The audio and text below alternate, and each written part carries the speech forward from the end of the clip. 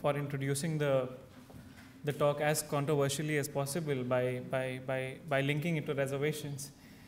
I think half of the job of trying to get the attention in a post-lunch session has been achieved by just packaging the talk as a talk on reservations. But I hope to at least move beyond a general sort of generally charged debate on reservations to focusing on what are the new contestations which are defining this clamor for assured representation for different groups, different minority groups, different caste groups.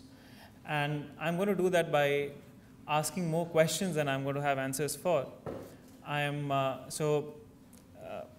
very sure, I'm very certain after going through my the files which I have, the arguments that I have, that this is going to be really a tour of all sorts of problems with only a few sort of rough answers at hand. And I'll try to do that in this way. I'll try to preview the debate on reservation as it shaped up in the early 90s in the pages of Supreme Court cases, the journal, between Professor M.P. Singh and Professor Parmanand Singh. And they really asked a very provocative question. And the question was, do Article 15.4 and 16.4 of the Indian Constitution guarantee fundamental rights, in the sense that one could approach the court asking for a writ of mandamus for implementation of reservation. So this was the question, this was the provocative question which sort of was asked by Professor M.P. Singh, and he wrote a lengthy article on why he thought Article 15.4 and 16.4 guaranteed fundamental rights. One could approach the court seeking an implementation of reservation as a matter of right, and Professor Parmanand Singh sort of gave a response to that article, a rejoinder to that article. I think it's important to remind ourselves of that debate, because I think this debate tries to map the distinction between policy and principle. Those who believe that there is no fundamental right to reservation, but it's only a state policy which can be implemented if the state sort of makes a law giving reservation or makes a constitutional amendment providing for reservation. But there is no such positive duty on the state to sort of make reservation for minority groups. On the other hand, Professor Singh believes that a combined reading of a harmonious reading of the fundamental rights with the directive principles of state policy should force the state to think of 15.4 and 16.4 as a fundamental right. So I'll just sort of essay some of the contradictions which define these two positions, and also try to highlight what new forms is this old debate taking in our times. Yeah, let's look at Article 16.4. What does it say? Nothing in this article shall prevent the state from making any provision for the reservation of appointments or posts in favor of any backward class of citizens, which, in the opinion of the state, is not adequately represented in the services under the state. So Article 15.4 reads as, nothing in this article,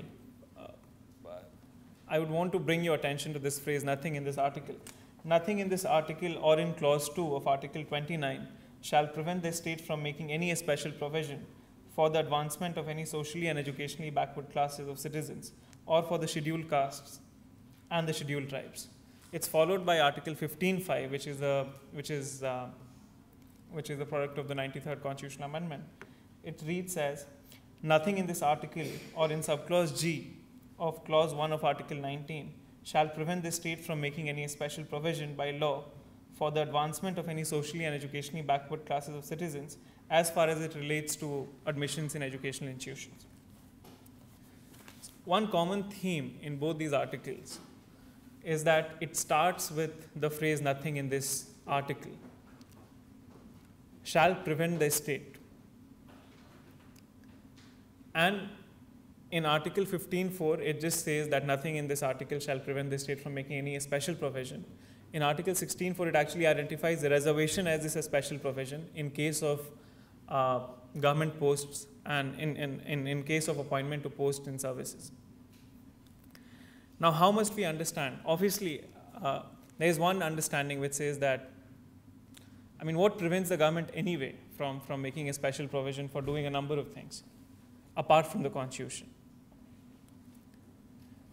To say that nothing shall prevent the state from doing A, B, C is not to say the same thing as we shall actually force the state to do A, B, C. It merely says that the state shall have the right in its discretion, the state shall have the discretion as and when it thinks fit to choose a policy to redress inequality as and when it thinks fit. And the choice of this policy itself shall be the prerogative of the state, shall not be defined by the Constitution itself. So the question really is, a phrase which starts with a non-obstante clause like nothing shall prevent the state,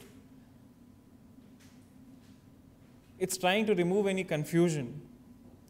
It's trying to remove any confusion from the minds of those who think that reservation is anti-equality or it goes against the guarantee of equality. So it's more in the nature of clarification. It tells you that the state shall have the power as and when it deems fit to implement reservation.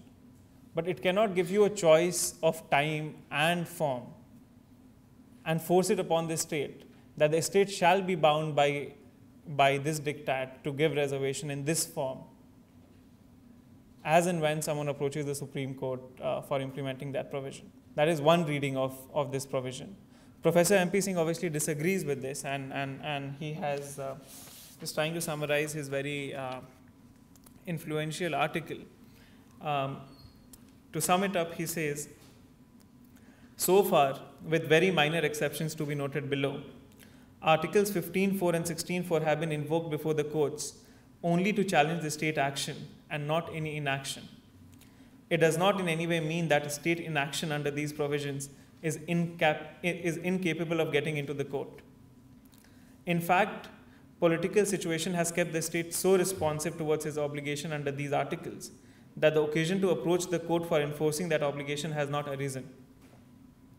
The response of the state may not have been ideal, but it has left very little to be expected from the courts, which are already overburdened.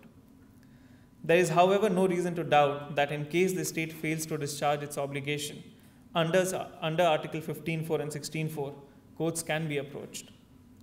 Failure on the part of the state will satisfy the conditions for the issuance of a writ of mandamus under Article 32 and 226 by the Supreme Court and the High Courts respectively. At least one of the majority judges did, in fact, issue directions in the Mandal case, which is the 1993 Indira Sawhney case, for the immediate implementation of the government notification, even though the petition itself was against the government notification. The constitutional position in this regard for MP Singh is too obvious to be pursued any further, which basically means that we have a fundamental right to reservation. We can approach a court tomorrow as members of other backward class or scheduled caste and scheduled tribe and seek some sort of a reservation from the government. Professor Parmanand Singh, on the other hand, disagrees in this manner. He says, asserting a right is quite different from suggesting that something would be on the whole desirable or good. Rights have a special normative force. This special normative force is the result of invoking rules that we already accept and are committed to, rather than simply appealing to general moral considerations. If people are to claim rights, like a right to reservation, that are not recognized or conferred by any positive or actually accepted rules, their claims are vacuous. Only if we restrict the idea of rights to rights conferred by positive rules can the concept of a right have any definite content and value. In our submission, the claims advanced in the guise of right to reservation should be accepted as social or collective goals or as a matter of policy, rather than acknowledged as fundamental rights to be enforced by approaching the courts. In short, Professor Singh's thesis reading fundamental right to reservation in Article 15.4 and 16.4 is highly controversial and problematic even from the point of view of legal and social justice. So I think I have previewed the two ends of this debate, and I am more or less inclined to sort of agree with Professor Parmanand Singh for the following reasons. what does it mean to have a right without a remedy? Or what does it mean to have a right which cannot be enforced? In fact, the distinction between directive principles and fundamental rights for a number of people, for a number of commentators, has been that if the state had the capacity to enforce any of these principles, they would have actually followed, or they would have actually been a part of the fundamental rights. It was actually the question of state enforcement, judicial protection, and state capacity that kept these principles from being read as part of fundamental rights. If that is the understanding, and if that is an understanding which is supported by a reading of constitutional history, then why is it that we should, or has the time come for us to actually implement principles as rights, or can the directive principles of state policy trump the considerations of fundamental rights? This is a question which I do not have a clear answer to, but I can highlight a few factors which need to be considered in shaping a response to this question. First is, what does it mean to extend the equal protection of laws? If equal protection of laws itself means that there should be some sort of a positive duty accruing on behalf of the state, that would obviously mean that the state has a right, the individual has a right to sort of give reservation, to seek reservations. Second, how do we define the minimum core of a right? Every right can have a negative dimension, a positive dimension. A negative dimension which prevents the state from encroaching on a sort of certain domain of individual liberty, and a positive right which means that the state is expected to actually take some positive action in trying to pursue that right. The distinction between these two dimensions has been blurred in the recent past, but my submission is that the content of the positive right itself, of any right, be it a right of equality, be it a right of non-discrimination, be it a right to free speech, be it a right to education, is itself circumscribed by the boundaries set by the negative right, inherent in that provision. So no matter how appealing the positive right be, it cannot go beyond the boundaries set by the negative rights. The pursuit of a positive right cannot embrace the repeal of the negative dimension of that right. Now, how has this understanding how has this debate been understood by the courts? If you look at the earlier set of cases, the Supreme Court was very comfortable in thinking of Article 15.4 and 16.4 as exceptions. They thought that Article 15.1 and 14 and 16 gave a positive right, gave a general principle, and Article 15.4 and 16.4 was a direct exception to Article 15.1 and 16.4, which meant that no matter what the right was, Article 15.4 and 16.4 could actually carve out something out of that right and could even do something which is antithetical to that right. This understanding of the Supreme Court sort of changed in the mid-70s with the case of Balaji, N.M. Thomas, and even in the famous Mandal case. And now the understanding is that Article 15.4 and 16.4 are merely enabling provisions. They do not stand in direct contrast to Article 15.1 or 16.1, which basically means that even if you have something like Article 15.4 in the Constitution, it cannot go against the spirit of Article 14 or the spirit of Article 15.1. The content of Article 15.4 is shaped by or controlled by the contours of Article 14 and Article 15.1. So there has been this sort of this change in the judicial attitude towards how they used to look at 15.4 and 16.4 earlier, and how they used to look at how they look at it right now. But even though they consider it as an enabling provision, the implications of considering something as an enabling provision are not clear. Why do you want to have an enabling provision in a constitution when the enabling provision is anyway controlled by Article 14.1 and Article 15, Article 14 and Article 15.1? What is the special thing which we are achieving by having an enabling provision? The enabling provision obviously cannot repeal the Article 14 or Article 15.1. nor can it go against the spirit of equality. So in that sense, it is my submission that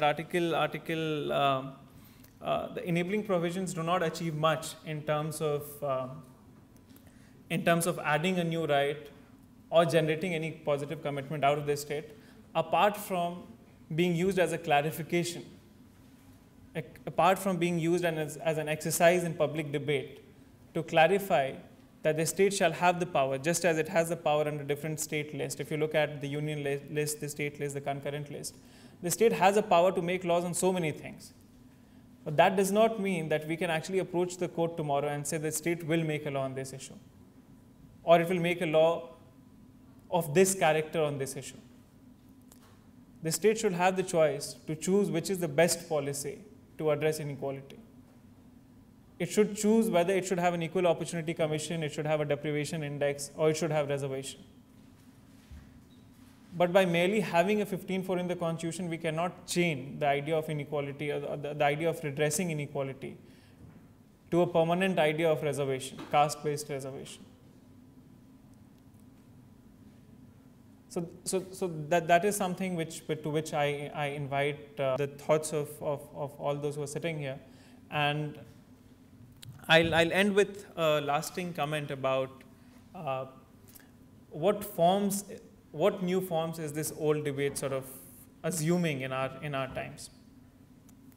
So if our understanding is that 15(4) and 16(4) are no exceptions to 15(1), it means that we cannot violate equality in trying to give reservations. In fact, reservations do not violate equality. They are constitutional only to the extent that they are consistent with Article 15 and Article 14, which is what the position is. Because all reservation policies, all reservation laws end up being questioned in the court of law. And the court finally examines if they are constitutionally permissible, if they do not breach the basic structure and such things. Which basically brings us back to the point that reservations are not exceptions. We should not think of them as exceptions. No matter the political support given to reservations, reservations cannot embrace a repeal of constitutional essentials or the basic structure doctrine.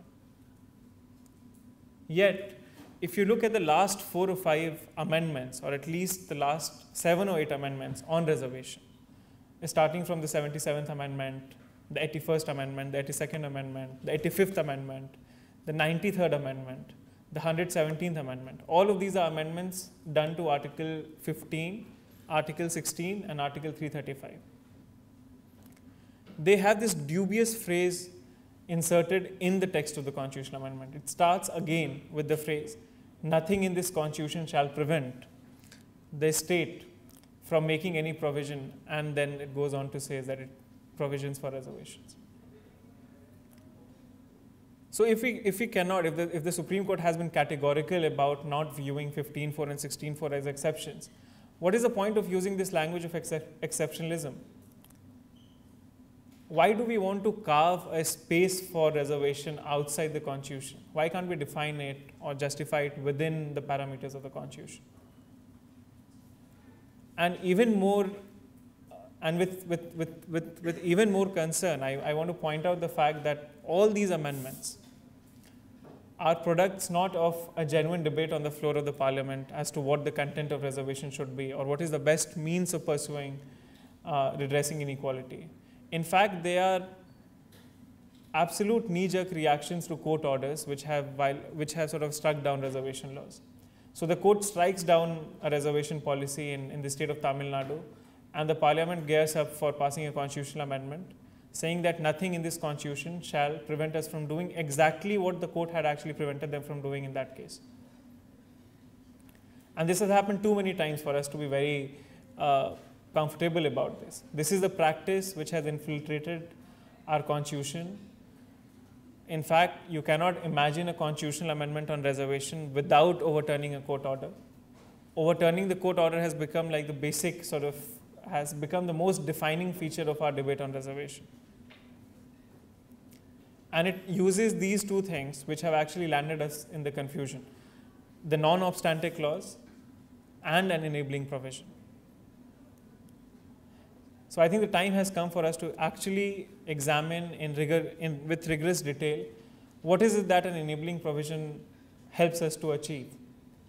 If an enabling provision cannot go beyond the text of the constitutional article itself, why is it that we use an enabling provision in the first place? And second, if notwithstanding clause or the non-obstante clause, which is used in constitutional amendments, is anyway subject to basic structure doctrine, it does not bring you any additional layer of protection. What is the point of using such a high-handed sort of a phrase which says nothing in this constitution? If 10 of our reservation policies, or almost all of our reservation policies, are carved as an exception to the constitutional order, how far is it possible for us to defend reservations? Is it not a better mechanism, is it not a better policy to justify reservation without reference to the notwithstanding clause? To actually try and argue that reservation for promotions or reservation in the case of other backward classes is a necessary feature of our commitment under Article 14.1 or Article 15.1? Or is it the case that reservation can only be justified as exception? If that is the case, I think we must ask ourselves the final question: to what extent our constitution itself can be a list of exceptions and not a charter of norms? Thank you.